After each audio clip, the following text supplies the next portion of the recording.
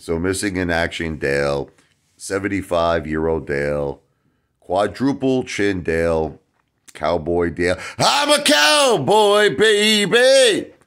Always likes to change the bet. I don't know what it is with these Mamalukes. It's like we make bets and they change them. Chad Clifford, same thing. It's like we make a bet. I'll give you an example. Let's start with the pool bet. Okay. So I said I have an in-ground swimming pool. It's worth $75,000. Okay. Dale said it's worth $12,000, $15,000. Okay.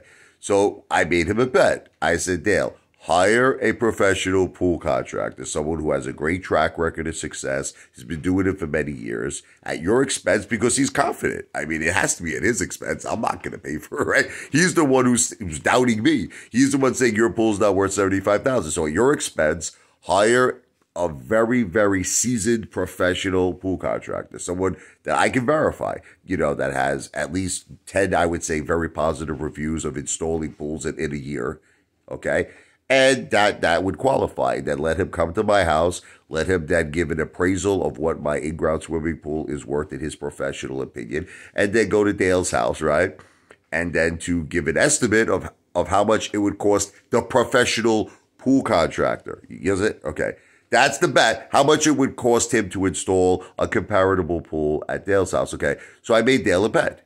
I said, Dale, if you could do that, and it comes in that my pool's worth like $12,000, like you said, or $15,000, that I would pay for your pool. Okay, so that was the bet. Okay, Dale completely mixes up the entire bet, pulls it, frigging, squeezes it, which he does with a lot of things.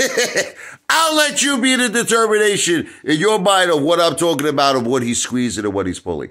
But anyway, let's put all of that aside. Dale changes the bet. Dale says, I will dig a ground personally myself in my backyard. I'll just make my own pool. I will go to the cheapest online, warehouse, and I'll buy the cheapest parts. And yes, so he came up with an estimate, right?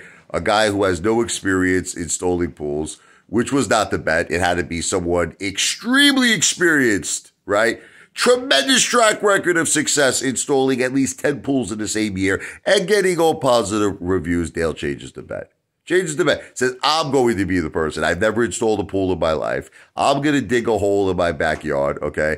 And I'm going to buy the cheapest parts that you could possibly buy online in the most shittiest places that you could, most likely scams, okay?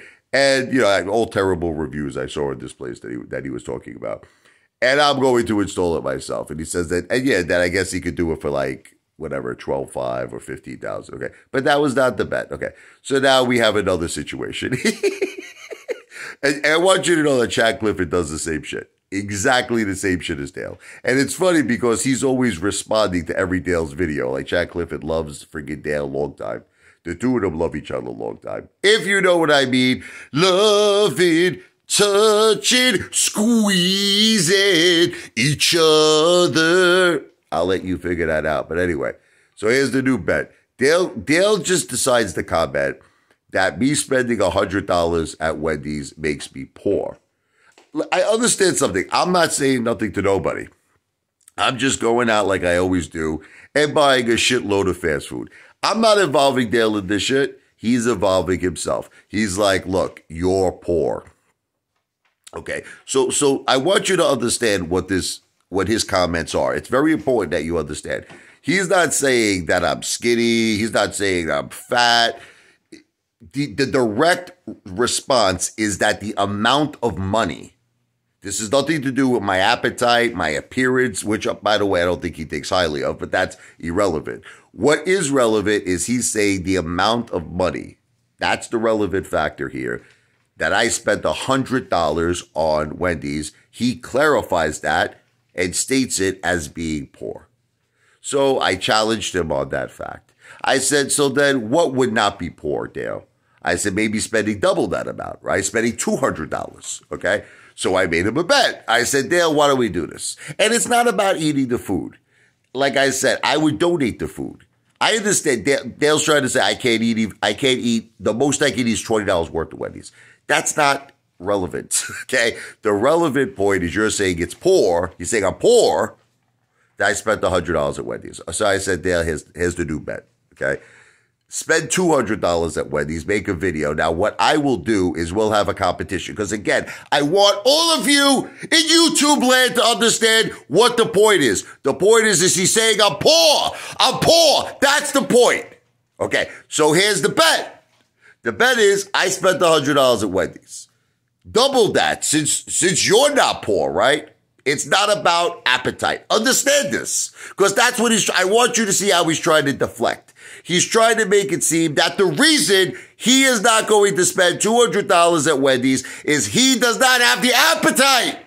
Appetite for destruction. Guns N' Roses. Welcome to the jungle. He doesn't have the appetite to eat more than $20 worth of food at Wendy's.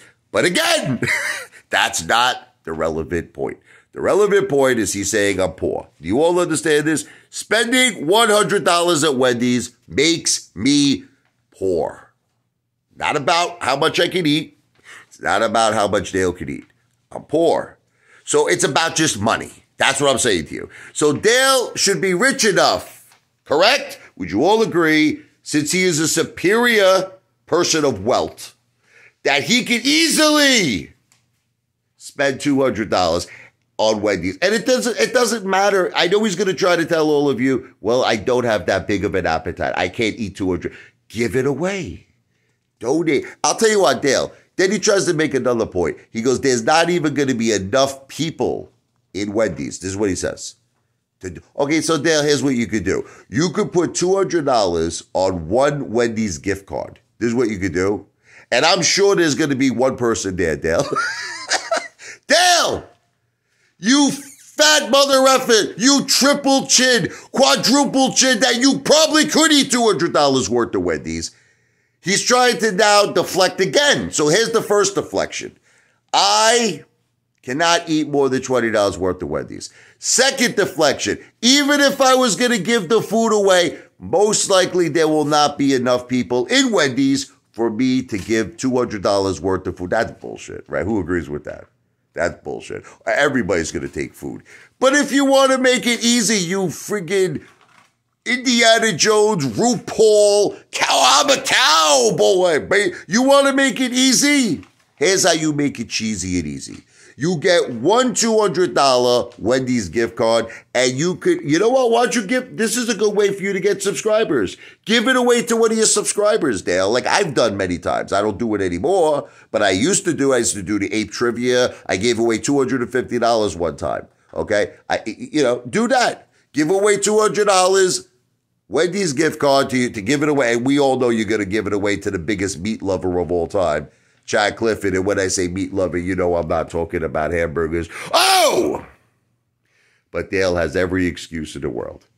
So once again, he weasels. Then he's talking about his 1095. What the F-U-C-K? What does a 1095 have to do with this wager? He's like, you can't show your 1095. This is what Chad Clifford did. Chad Clifford one time made me a bet, right? He goes like this, because I got on Commander 35. I'm like, Commander 35, you claim you made $1.5 million, right? You know, whatever it is. Redbox, friggin' GTII made $250,000. I said, I have $4,000 in my wallet. I pulled it out. I showed it. I said, Commander 35, you cannot show $4,000. You cannot make a video show $4,000 in cash. Chad Clifford got very upset. He says, Rich, I will withdraw $8,000, he said, tomorrow. So with that said, I withdrew $10,000. Okay, this was the first time around. So I said, Chad, I'm gonna withdraw 10. Now I said to Chad Clifford, show me more than 10. Chad Clifford didn't respond. First of all, he never even withdrew the $8,000. I just want to be perfectly crystal clear. So then I said, Chad, $10,000 is not enough. I withdrew $20,000. I said, now, Chad, you go withdraw $25,000 or $30,000 if you want to be a real hot shot. You know, looking for some hot stuff, baby, this evening. Well, Chad Clifford never did that. Instead, Chad Clifford was very proud that he spent $2,700, I guess, on tires. And by the way, it was that he charged it. He didn't spend it in cash. It was like some friggin', I don't know what company he uses, you know, Goodyear or some shit. It's like he charged $2,700 on his Goodyear card.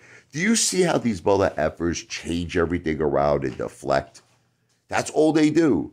So instead of Chad Clifford doing what the bet was, withdrawing more than $20,000, Chad Clifford on his Goodyear card was very proud that he was able to charge $2,700, of which he's paying off over the next 30 years for his friggin' 4 tires, okay? Same thing with Dale.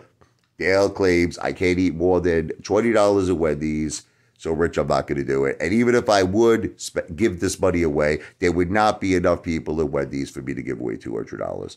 Here's the bottom line. It all was bullshit. It was an effing joke. And when I think of you, Fatso Dale and friggin' Young Gun Chad, I hope you both effing choke. Video is not financial advice. I am not a financial planner, but I am the greatest entertainer who has ever lived on planet Earth and the entire universe. The one, the only Apefather in the house, baby. Wow!